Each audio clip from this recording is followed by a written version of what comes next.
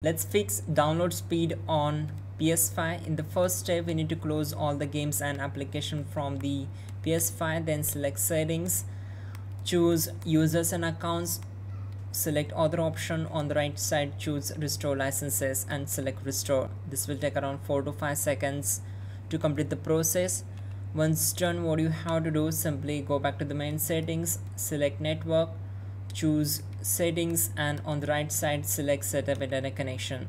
Then press option button on the internet connection, select Wi-Fi frequency bands and choose automatic.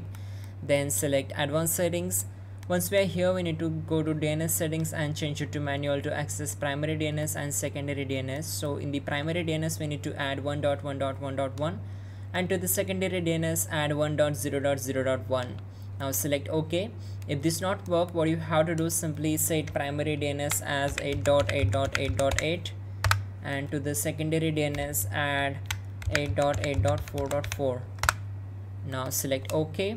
Once done, from the network select connection status and choose view PlayStation network status. This will take around few seconds to load the screen and make sure all the servers are up and running. Once done, we need to shut down the PS5. Press the power button and hold it for 10 seconds. Then you will enter in safe mode. So what you have to do, you need to simply connect the PS5 controller to PS5 using the cable and then press the PS button from the controller to access the safe mode settings. Then select update system software, then choose the update using internet and your problem will be fixed. That's it guys. Comment awesome in the comment box, so I will heart your comment, like the video and your problem will be fixed. That's it guys, you're good to go.